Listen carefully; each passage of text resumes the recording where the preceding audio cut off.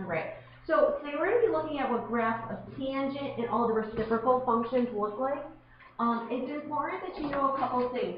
Where tangent is undefined, this is going to play an important part with how you guys see your picture. Does anybody know what makes something undefined?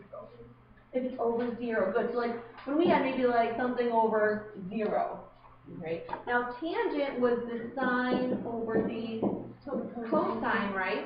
So if you guys think about your ordered pairs, here's 1, 0, 0, 1, negative 1, 0, 0, negative 1. Okay. Where would we have issues where tangent would be undefined? 90 and 270. Good job, Carly. The 90 and the 270. If we try in our calculators to figure out,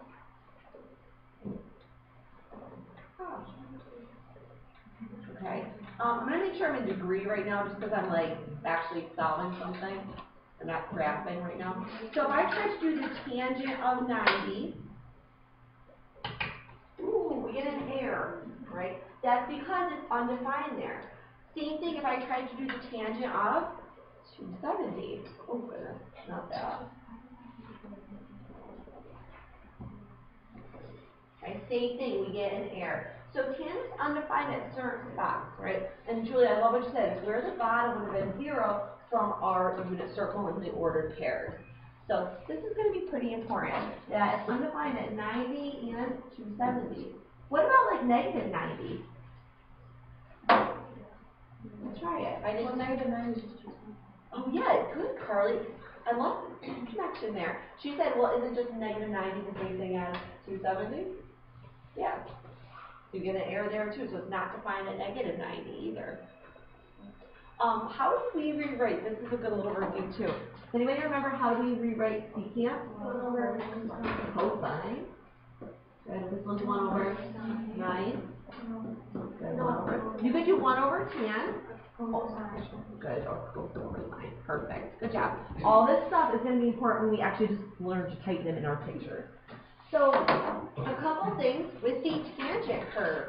So as we are going to be graphing, this is the only time we need to be in radians. So we're going to look at what the picture of the tangent looks like. So in your calculators, right, make sure we change our mode to radian. Okay. All right, we're going to go to our y equals. What I'm going to have you guys type in is graph this. Y equals tan x. Just a basic tangent graph. Tan x. All right. So we're going to graph that. If you guys are going to do, if your graph looks a little odd, do zoom 7. Remember that zoom trig? We'll make it all nice. 1 over 10. 1 over 2. That's for cotan, though. What did you just put? 1 over tan. Okay. Okay. So like right here, we're just going to graph tangent. So just graph regular like y equals tan x. Regular tan. You put it Radian. Okay, so we should have something that looks very similar to this. Now, depending on your calculator, some of you guys might have like a weird connecting line. Does anybody have this? Okay, that's fine. It just depends. Okay, this you guys at 83. I think it's the model, right? Which is fine, not an issue at all. Okay, we're going to talk about what those lines that you guys see are, and you guys don't have them, right? Which is fine too. All right, so with the tangent curve, right, it looks like this crazy little, I don't know, like a squiggle, right, the whole time. If you look at your graph, what do you guys think this goes up to? Like, what do you think amplitude would be here? Infinity. Good job. It never stops. Good job. So the amplitude here is just going to be infinity. It never stops. It's going to, if you guys had a massive graph, it's going to keep going on and on and on forever. Okay. Now the period is a little bit tough here because we can't use our 2 pi over b formula. You actually have to think about what the period means. Does anybody know what the period, the definition is?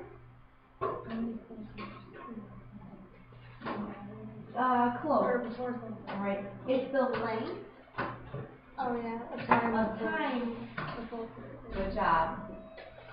to see one full curve. So this is pretty tough, right? If we look at our calculator, a tangent curve, each one of these is a tangent curve. Okay, that is one full curve. So when we look at the special little cross in here, this was your 0. Do you guys remember what this one is? Pi over 2. Good. Perfect. Good job. Now same thing with the other direction. This is your negative pi over 2, negative pi, negative 3 pi over 2, and then the negative 2 pi. All right. Now in here, we have to be very careful. You guys can think about it if you need to, like a degree if you want, and then make it into a radian. When we look between negative pi over 2 to pi over 2, how many actually degrees is between here and here? Take a second, think. Right, from here to here is 90. What about from here to here? That's 90. Okay, so together, good, 180. There's 180 degrees, right? We'll make one full curve. Look at this one too, right? If this is 270 and this one is 90, what's the difference? How long would it be between here? 180. Right? Same thing on this side. Between negative 90 and negative 270, there's also 180 degrees in there. Right? Since we're dealing with trig graphs, we don't really like these big degrees. So what do you mean to do pi? Yes, Carly, perfect. Do you guys remember that 180 is really just pi? Yeah. Okay. So for you guys to see one full tangent curve, it's going to take pi units, or just pi, right? Or 180 degrees. That's how long it takes to see one full tangent curve. Now, you guys told me in the very beginning where tangent has some issues, right? Where it's undefined. You guys said at 90 and 270, right? What I want you to look at in your calculator, okay, and those of you guys who have those lines drawn, kind of erase on this, it's not too confusing. All right. Look at what goes on at the 90 and the 270. Do you guys have anything that, like, can your picture work there? Can it touch that green line? No. You guys have these empty spaces, most of you, unless you have an 83. Okay. You guys have something that looks like this. The reason why tangent, we don't have anything at this 90 degree or pi over 2 is, same thing with the 270 or that 3 pi over 2. Anybody know why? Because it's undefined. It can't work there, right? We just tried it in the very beginning of our lesson, right? When I had you guys type that in. You got those errors. So our graph can't work where there's errors. It can't touch there. Does anybody remember back from exponents, a like invisible kind of line that your graph can't cross? What that's called? An asymptote. Yay! Good job. Did I write it on here? Is it on here? Yeah. Oh, I did. Oh, shoot. I can't remember. Yeah. Okay. Those like invisible lines that you guys see, or some of you guys do see, those are called asymptotes. All right. It's where the graph is undefined, where it can't exist. All right. So that's why either you see the connections in your calculator, or you just see the breaks in the tangent. It just can't happen there. Do you guys understand why it can't happen there? Right, because you would have a 0 in the bottom from your ordered pair if you actually evaluated it. That's the hardest thing that we're going to talk about today. All right, the rest of this is pretty easy. If you guys get any tangent questions on your Regents exam, it's usually graphing and matching to a picture, or this was the hardest tangent question that I found. Okay, wait a second. Okay, I just want to go over like the wording because it's a little bit tricky. So it says, which value of x is not in the domain of the function y equals tan x? Does anybody know what the domain means? It's the x value. Good. So what that means is when we look at our picture, okay, and you look left to right, right? That's what domain was, the x. Which one cannot happen? Right? So think about what happens in this. They want to know which one of these values cannot be in our graph. Alright,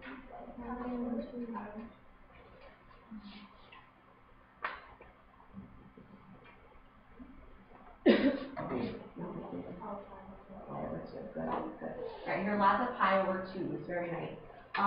Let's see why. Why did you guys pick pi over 2? The 90.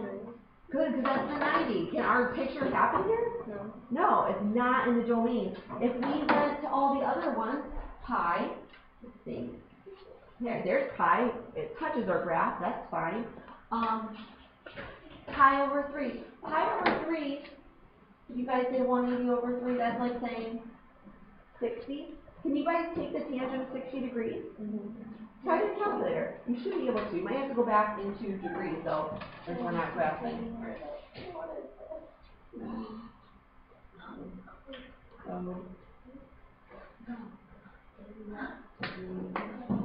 And actually, you guys could have did it this way, too. If you wanted to evaluate it, not even looking at a picture, you could have. So if you guys typed in the tan of 60, it works, right? You get a value. Did anybody do the last one? Like what that was? 2 pi over 3? What would that be in degrees? If I did tan 120, do we get something? Yeah, same thing. If we did the tangent of that pi, which was 180, we would get a value of 0, which is fine. But when you guys did the tan of 90, bad news, right? So that's why that pi over 2 does not work. It's an error. It even says domain. It's not in there. It can't be possible. That was good. Some of you guys got that really fast. That would be the hardest question that you see with something with tangent. Okay. The big deal with tangent is that you guys understand that there are asymptotes involved. It can't happen everywhere. Okay. All right, the rest of the stuff, guys, is literally typing into a calculator and matching it up to a picture. And this will take like 5 minutes max, right? The biggest thing is when you guys do cotan next, okay, when you guys graph your cotangent, right? We don't have a cotan button, so what you want to use is 1 over tangent when you put it in. So let's go back, right? We're going to type in 1 divided by tangent to get the cotan. Okay? And now since I'm going to start looking at a picture, right? If you change your mode, what do you need to be in? Radians. Good. We have to be in radians when we're looking at the actual graph. Right? Any type of evaluating is fine to do in degrees. So now like the asymptotes are like reversed, right? Yeah, good job. Okay. So now let's look at what goes on here. Right? What do you guys notice about your picture? Backwards, kind of like flipped. It went the other direction. This time, who could give me one of the asymptotes? Carly, I know you had one. 0. Good. We got an asymptote at 0. Where else? No, pi. Pi. Good.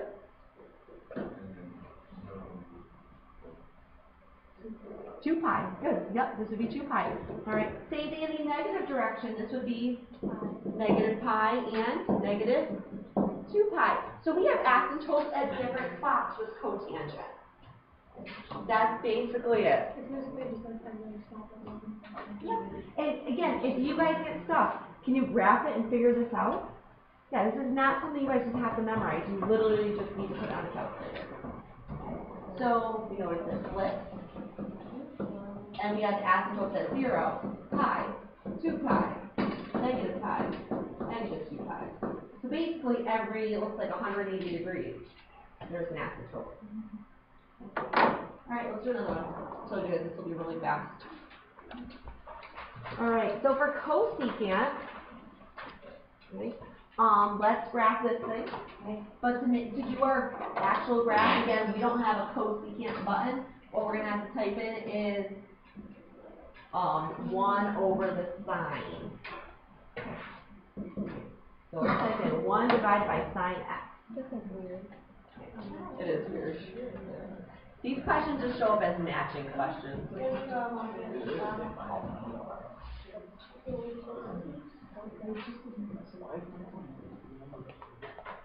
Right. All right, so what do you guys notice about these? What do they look like? Little lumps. Yeah, they kind of look like U's or lumps, I don't know, something weird. So this is going to be what your graph should always look like for cosecant. Now, things that happen with cosecant, which is kind of cool. Right. We do have, what do you guys think is happening at these spots? Oh, asymptotes. They're asymptotes. Very nice. We can't evaluate right here. Right? So when you guys see the breaks in the graph like this, it's because it couldn't exist. There's got to be some kind of an asymptote going on. One thing to make sure, especially when you're matching pictures to graphs, look at the zero part. Does this graph ever cross zero? No. Okay. Keep that in mind for a second.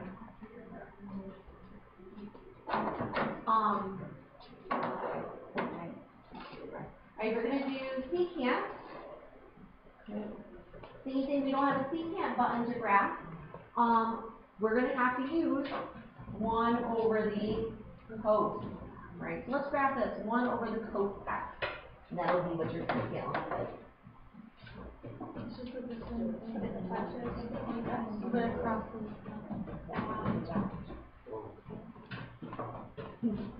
Alright, so this is kind of cool. When you guys are doing your secant, right, doesn't it look very similar? Yeah. Okay, the only thing that's going to be different though is where we have our asymptote. Okay, and where it crosses. Matt, give me one asymptote here. Where is the spot that this can't work?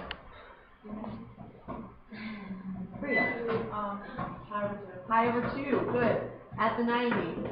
Alright, there's an asymptote. Who's got another one? Katie. Very nice. 3 pi over 2, very good. Right, same thing in the negative direction. Negative pi over 2 is going to be an asymptote. Same thing at negative 3 pi over 2. Good. Okay. So with this, guys, what you want to do if you're matching pictures, just be careful you're really paying attention. Does this one cross? Does it happen at 0? Yeah, right, that's the difference. This one can happen at 0, the other one can't. So when you're matching your pictures, just like watch out that you're like looking at it closely. Ad asked me about what I have in your picture here. Like, what does this squiggle line represent? Well, something kind of cool happens with secant, and if you graph cosine, they touch at these special spots. So here's your secant curve, right? Get rid of all this so you guys can see. Secant is really made up of 1 over the cosine. So this is why it hits in the spot that it does. If I graphed just cos x, we would start this at 1, right? And what would happen is it would go down. It would look something like this. Here's your full cosine curve. Right? If you went the other direction, same thing. Right? So see how it touches the same spot as where the cosine. Yes. Well, this is what cosine would be. I just wanted to show you guys that. Like the secant, since the secant's made up of cosine, they would hit at these special spots if you graph both of them. That's kind of like why. So then if you put in like. Yeah, if you did it on your calculator. Same with sine, exactly. Right. Just something fun for you guys to know. Okay. But the big thing is literally just matching up graphs. All right. So a couple things.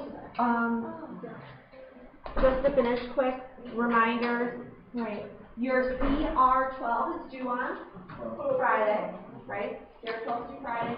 I'm going to give you guys like a 5-minute quiz on amplitude, period, and frequency. Make sure you guys know the period formula. Just for cosine. Just for sine and cosine, okay? And how to match a graph to an equation, right? Very general, none of the tricky ones, okay? Just a very general thing.